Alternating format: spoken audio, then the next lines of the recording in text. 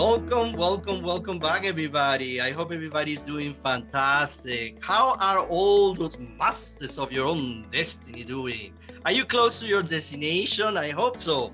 Hey, it's all about putting the hard work and be persistent. I promise you, you will get there. I'm Francisco Suarez, your host, and this is From Suarez Basement, a podcast created especially for everybody out there who is interested in the communication, media, and the arts. Before we start our full episode, I want to show you a very quick clip of a movie with the music and without the music for you to understand the importance and the relevance of the work of our expert today. The movie is Yo, the famous movie from Steven Spielberg. Let's listen and let's watch right now. Let's do it.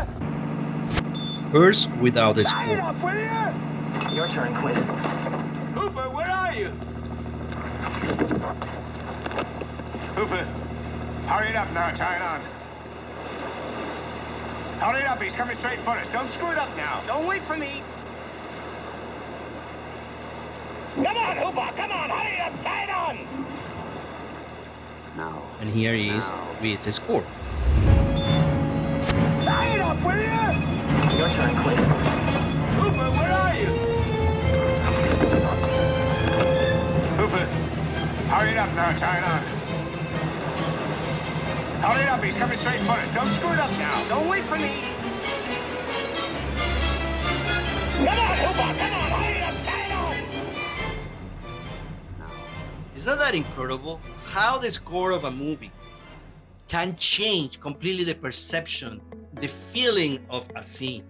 And that is where I want to remind our students and everybody who's listening out there that it's not about only the visuals, but it's also about the audio. It's about the score. And if it's an expert out there who can teach us and can talk to us about the amazing work of scores, is our guest today. We are incredibly pleased here in From Suarez Basement to have with us Rupert Gregson-Williams, who is a TV, film, and video game composers of scores. In fact, he won the European Film Composer Award for his amazing work in the score for Hotel Rwanda, but he's also behind some of the amazing movies such as Aquaman, Wonder Woman, Over the Edge, the B-movie, and the hit TV show in Netflix, The Crown. So talking about having an expert in the basement, I want to thank, like always, to WCNY in Central New York for the partnership. Of course, you, the audience, it's important to remind you that it's because of you that we do this podcast. And let's start this new episode with Rupert Gregson-Williams, with the enthusiasm and with the eager to learn from him. Right away, here we go.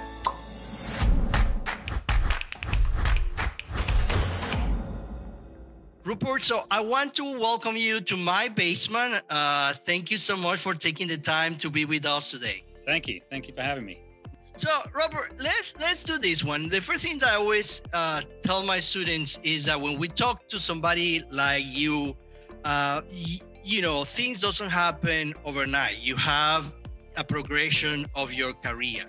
Can we go back to your time in the university and how suddenly you realized that music was something that you want to pursue, and how you start working in the television and the motion picture industry? Well, I knew I wanted to be a musician at a very early age, not necessarily a composer, but I was a musician from the age of 7, and then in a choir singing as a chorister at Cambridge in England from 8 till 13. So it was kind of a professional situation where we sung every day and we were trained to quite a high standard.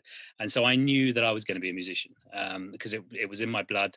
My family are all musicians. My father was a musician, my mother was, and a lot of my siblings are too. So as you probably know, and so I always knew I was going to be a musician, but probably at one point I wanted to be in a band, and I was in plenty of bands. Wanted to be a rock star. I wanted to just play Hammond organ in the back and have fun in a rock band. And it was only in my teens and late teenage years where I came across a composer called Richard Harvey, who is a very, very good English composer, who was good friends with Hans Zimmer, and did lots of work with him. And so I started off an apprenticeship with Richard, which then took me on to being an apprentice with Hans Zimmer, and then that's when my career really took off. So, but there was a time for me where I decided from being that I was never going to be good enough to be a performer, but Hmm. composition I was always very big on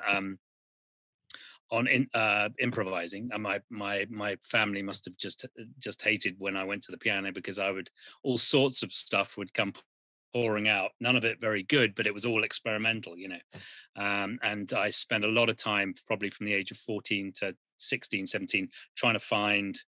I never was really taught composition, but so I just found my way around um, the harmonic scale, really, and just trying to work out what I like to hear. Um, and then working for other composers, I got my I cut my teeth, as it were, with Richard Harvey and then Hans Zimmer. So this apprenticeship thing is quite big in our world. I don't know if it's the same with other top liners in the film industry, with cinematographers or such. But with composers, it's a very common way to get into the business, is to work for somebody who's really doing it, and you're lucky to get a job with somebody who's working. Let's talk about your job in the sense of creativity, because I'm fascinated with what you do. A movie or a TV show is a visual storytelling, but the audio and the score tell also the story. So, in your opinion, of how important is the score of a movie in order to tell the story? I think it depends. The score is very is obviously I would say this, but the score is terribly important, and it can affect the story. Hmm. Sometimes you're telling more of a story musically. You're given the opportunity by the director to tell more of a story than other times. Other times you have to be in the background and you're just creating an atmosphere because the story is so present on the screen. And I think that is part of the skill too, is to know when to play and to sing out and to be first chair, be the thing that is happening now, and telling the story, and when to sit back. And that is very, very important. I've done a lot of comedy in my time, and that the timing of comedy, my first reaction when I first did my comedy was to support every joke or to react to every joke, which, when I met Adam Sandler for the first time, it was if you're having to tell everybody that joke was funny, I'm cutting it out of the movie. Stop telling them that it's funny. They know it is, or I'm cutting it out. And it was a really good lesson. So same with the score. If the director, you're lucky enough for the director to give you a big, wide open shot or an opening title sequence. Imagine that. You don't get very many of those these days, where you can say to everybody, this is what the story is about. I'm going to tell you musically what to expect. Um, doesn't happen so much these days. But yeah, Um, it really depends on. Right, and I mean, we can go through the history of cinema and find those scores that literally became part of the story, right? At Star Wars and Cinema Paradiso, and I mean, so many of good examples of where the score is part of the story itself. Yes, and actually even sometimes quite opposite to how you'd expect the score to be. Once upon a time in America, the score doesn't really say much about the city or about America. In fact, the instruments are being used as sort of South American anyway. But there's just something that gets deep into the emotion of the love story, and Morricone used some South American instruments, uh, Mhm. which which produce the emotion that is someone else. If the score, I'd been given the chance to do that, I would not have played it that way, and it wouldn't have been so effective for the love story. I might have played something more about the tension in the city, or Mhm. something. But Morricone went straight into the love, which is interesting, and Mhm. why he's you know who he So is. tell me a little bit. I'm fascinated about. I mean, I know that the process is hard to put it in steps, but let's see if we could put your creative Yeah. process in certain steps.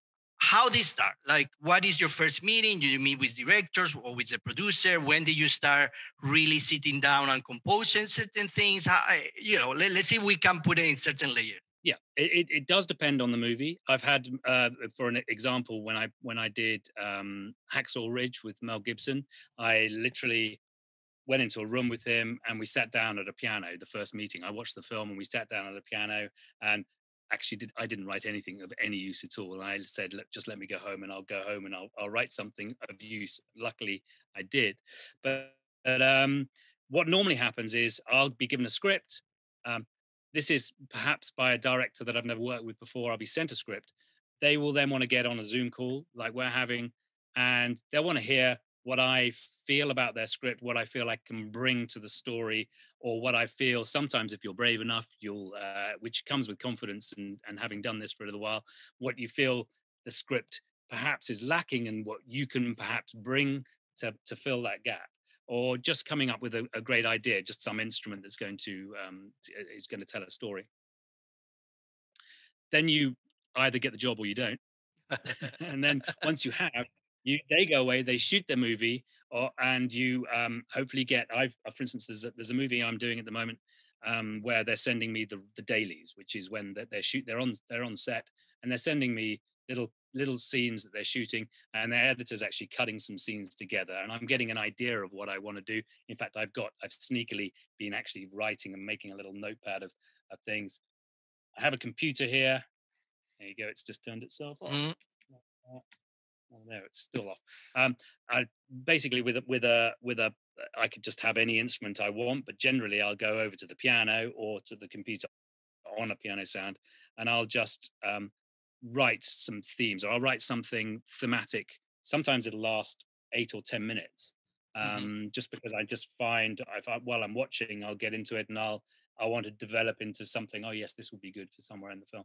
Um, I'll send that to the director and we'll have conversations about it. And that's really the first creative conversation I'll have with the director, where often they'll want to have a big say on what I write. And sometimes they'll say, please, I'd love to hear what you are going to bring to the story. I don't want to affect what Mhm. you do.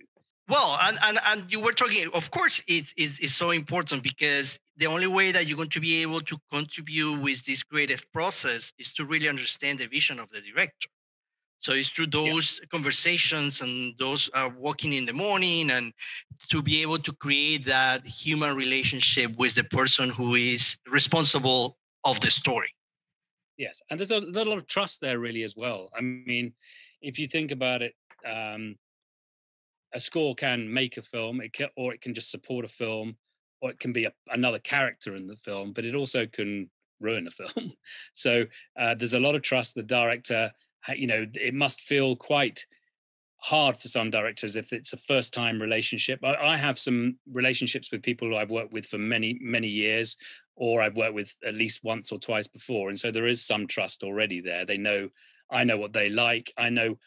I, I know when they say to me something and I have to interpret differently. And that's also another part of the job, is when someone says something, you don't have to take it at face value. It might be an insecurity on their part. They might be very insecure about something and come across very, very confidently about it. And knowing them, or being able to read human instinct, instinctively read human behavior, you can pull things out that way. But yeah, I would say if I'm lucky enough to spend time with a director during the early process, Mhm. then that's when I've written the best scores. Sometimes when you don't have a lot of time as well. Mhm. Hacksaw Ridge, I literally had 3 weeks from my first meeting with Mel to when we were recording at Abbey Road, and there was no time to procrastinate or to lie on the sofa at the back of the studio worrying about whether I was going to make it or not. Just get in there and do it, and spend some time with him on the themes.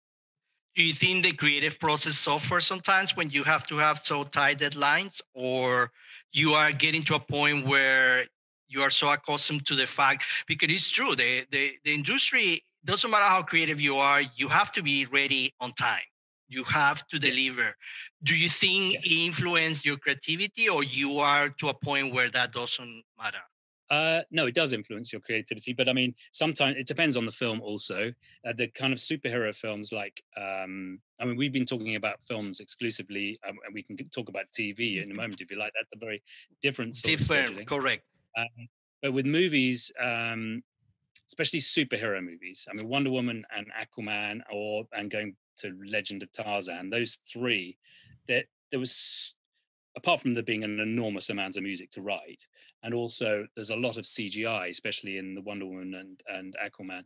So the last reel, which could be the last 20 minutes, is only coming into form in the last sort of 2 or 3 weeks before I've already got a big orchestra booked, So that last surge, the last month, can be, you know, get Mhm. And Robert, now that you brought, it's very interesting that you brought the case between television movie, because the amazing part about your career is that you have worked in an amazing amount of motion pictures, but you also have worked in television in shows like The Crown, which is one of my favorites.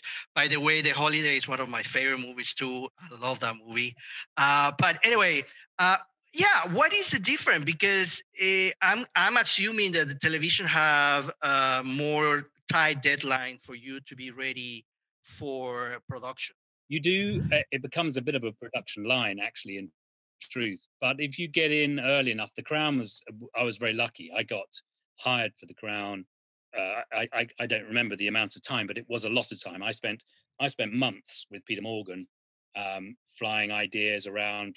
We flew to LA together and spent some time with some friends over there, then came back here. And um, I think I must have spent 3 or 4 months on themes before I wrote a scene. And then, but then once you get into the roller coaster of TV, it's okay. So I mean, I've just started a TV series, and I know I'm still formulating how it's going to sound. But once we start recording in September, it's every 3 weeks we're going to do 40 minutes of music, and then that's obviously is head down and just write it. But all the work that's being done now prepares you for it more than it does with a movie. You sort of gradually get into it and you build towards a climax, whereas you're gathering all sorts of ammunition in TV, and then bang, you're off, and you just have to deliver.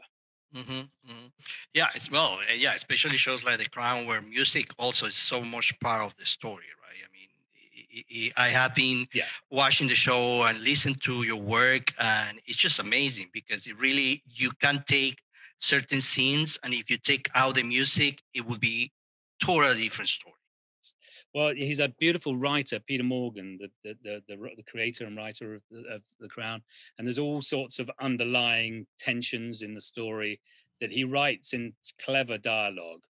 But that's why it's lovely to write music for his material, because you you can send a scene off at a slightly different angle to what is on the surface, and which makes people sit a little bit in the front of their chair, and then they notice something different, or they notice a tension, or something about a character that you wouldn't necessarily notice. So it's nice that you notice the music, because the music is integral and very important to Peter in the storytelling.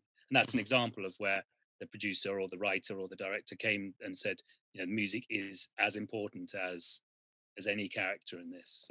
Um, so yes, it was quite a painful process to get there, but Mhm. Mhm.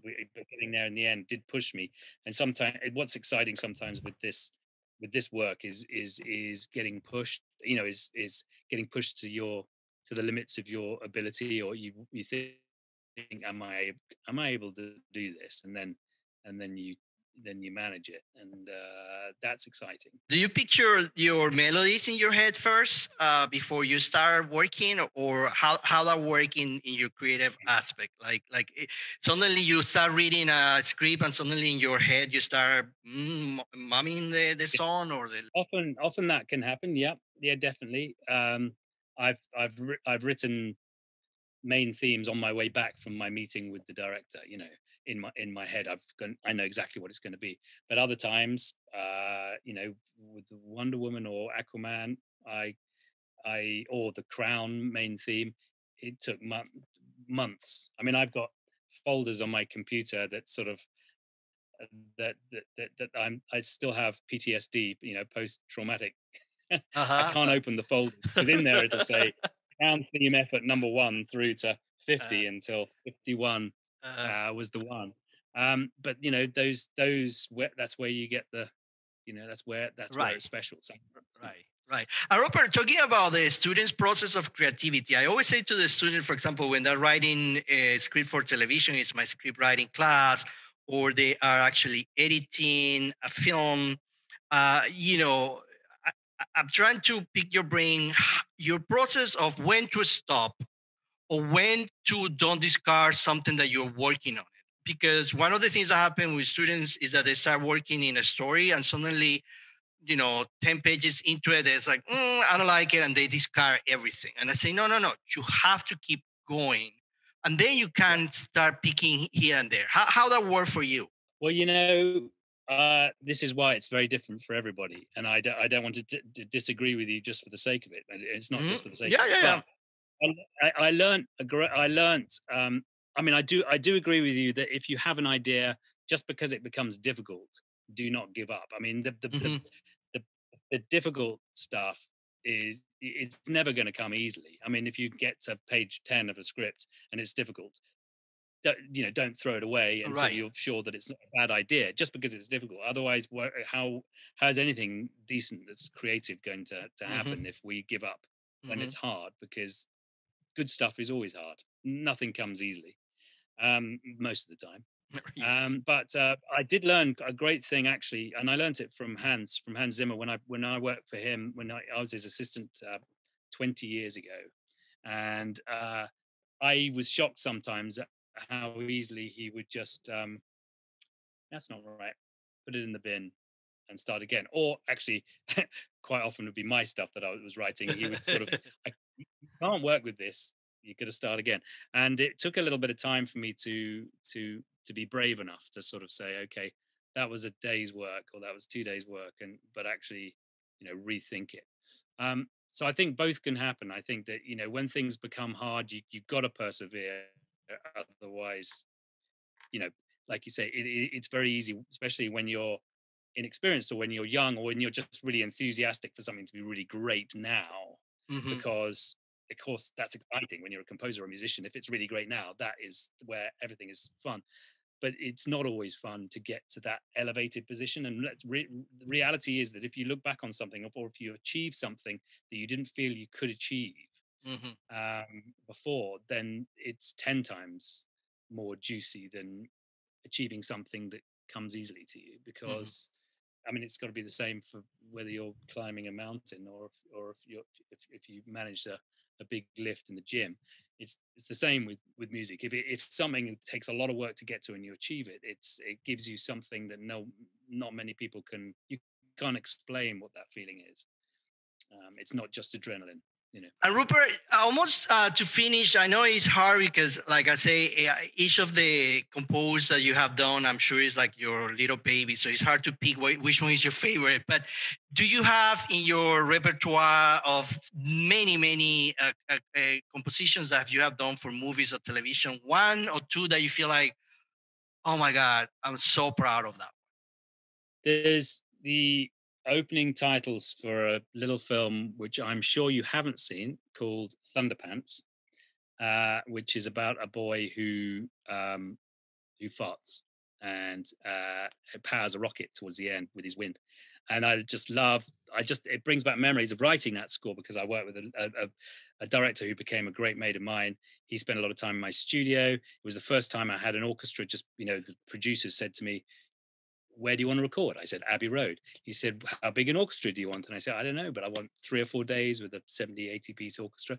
And it was just such a good memory. And I think it's a lot of fun. It's not particularly well performed. It's not their fault. It was because, funnily enough, I wasn't particularly Mhm, advanced in the orchestration stages then. mhm, So mhm, so sometimes I wrote things that were a bit difficult to play, but I just love the sort of recklessness of the thing. So Thunderpants. But I mean, I guess the thing that people most know me for, or when I meet people and who are composers and they want to talk about what I've done, it's things like The Crown or Hacksaw Ridge. They're the two things that I'm happy I did. and I'm happy with the job I did. Any There you go. favorites that are not yours, that were your inspiration in some point when you started in the business, that are scores from movies that you feel like, oh wow, this is so beautiful, and it's an inspiration for your own work.